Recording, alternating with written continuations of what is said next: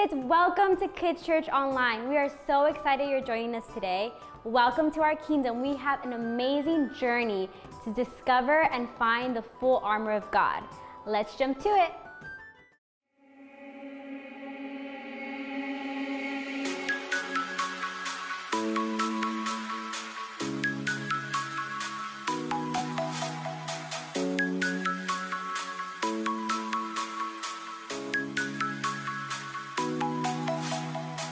You made me new and you showed me how to live my life with no limits now. Adventure waits, so I will go. Lead me and I will follow. Love has lifted me, driving out my fear, healing all my hurt. Lord, let me see your face. I know you took my place, so I can know my worth.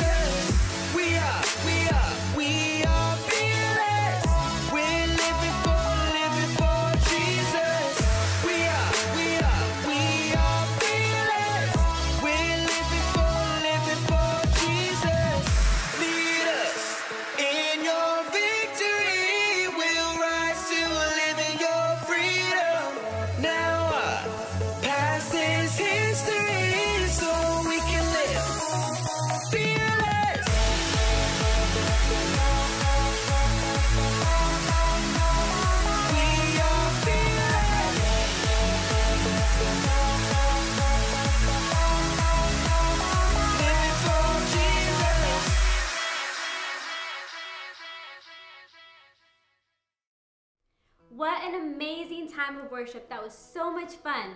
Let's continue on to our quest to find the rest of the armor of God. Now, last week we found the chestplate of righteousness, but this week we are looking for the shoes of peace. Hey, Em! Bree, you finally caught up with us. Yeah, am I late? Well, we already found the chestplate of righteousness, but now we're looking for the shoes of peace. So we already looked through all these different rooms in the castle, but I still haven't found them. Well, should we look? I guess we can continue looking. Yeah, I think so. I'm ready. Are you? Let's go. Hey, Em, have you checked out these rooms? I haven't. Geez, there sure is a lot of echo. Echo, echo! Shh. Do you hear that? Is someone snoring? It's the king's personal portrait painter. And he's wearing his creative cloak. And he's wearing the shoes of peace.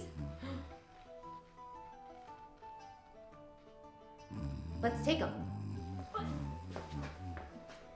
No, stop! Hey! What's going on here? Brianna was gonna take your shoes of peace. You see, we need them to complete the armor of God. So I had to take them. Well, wait, hold on. See, all this is creating is chaos and just a lot of not good feelings. It's not how we're supposed to be. It's not what the armor of God is all about. The shoes of peace are all about God's peace. You know what? This reminds me of today's Bible story. Let's look at it. The Miracle of Mercy. David and Saul. This is David. Hey! David was a shepherd who lived in Israel. David was chosen by God to be the next king of Israel when he was just a boy. But David had to wait a very long time until that promise would come true because there was another king of Israel named Saul. Saul was strong and tall and looked like everything a king should be. But Saul did not follow God like he was supposed to, and for that reason, God chose to take the kingdom from Saul's family and give it to David's. David became a great warrior. And everyone in the kingdom loved David. Huh? This made Saul jealous, and Saul hated David because he thought he would try to kill him and take the throne from his family. So Saul wanted to kill David. Whoa! Saul hunted David, but he couldn't catch him. One day, Saul heard that David was in the wilderness of En-Gedi. So Saul gathered 3,000 of his skilled fighters and went to find and kill David.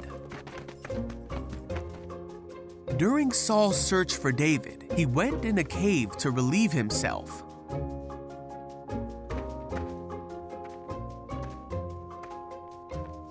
Well, this very cave was the one where David and his men were hiding. And when David's men saw that Saul was unaware that David was there and unable to defend himself, they said, "Now's your chance, David. This is God telling you that he will give you your enemy to do with as you wish." So David crept forward and cut off a piece of Saul's robe. But then David began to think that it was not right for him to take Saul's life. For no matter how much hardship and difficulty Saul had caused him, it was still not right for him to hurt the one who God had placed over Israel. So David told his men to back off, and he did not let them kill King Saul. They waited until after Saul had left the cave.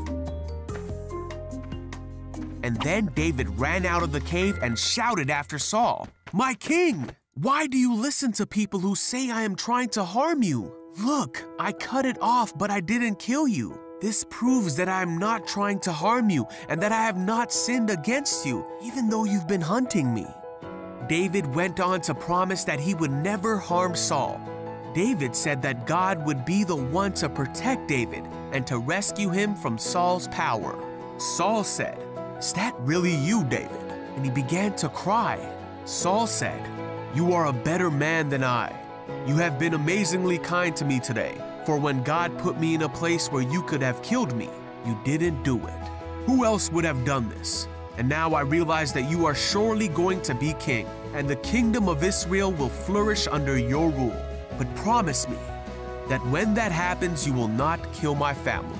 So David promised that he would not hurt Saul's family, and they left each other in peace. Now Saul continued to cause difficulty in David's life. But David kept his promise, and in time, David did become king of Israel. David was dearly loved by God, and Israel did flourish under his rule because David did everything that God wanted him to do, and he was a man after God's own heart.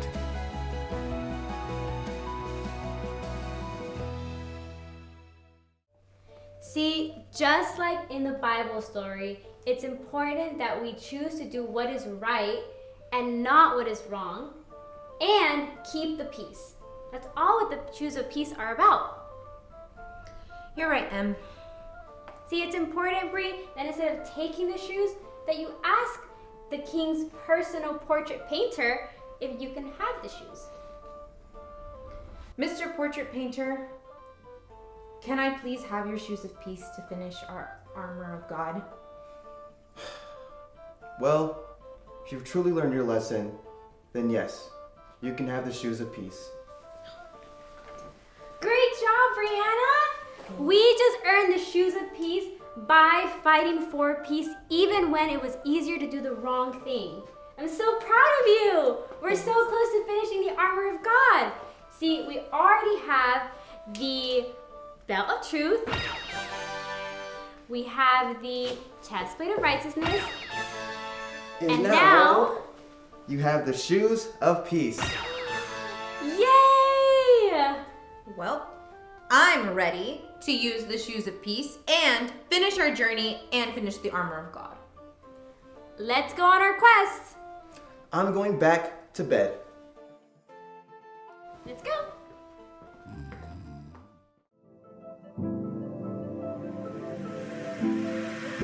I close my eyes and colors fly. There's no hiding from your grace. I can't deny your heart for mine, and it's unrelenting change. I was on the edge of deception, caught up in my own hesitation, until your love took over me. So I let go and I let love show me life like it's supposed to be. An oasis, here awaits us, all the freedom I'll ever need. Now I'm alive. Now I'm alive. Now I'm alive. The higher way is calling me to a life unlike before. The Father's heart is beckoning, and I can't resist no more. Lead me in the ways of devotion. I don't wanna get caught in emotions. My heart is only for you, Lord. So I let go and I let love show me life like it's supposed to be. An oasis, here awaits us, all the freedom I'll ever need. Now I'm alive. Now I'm alive. Now I'm alive.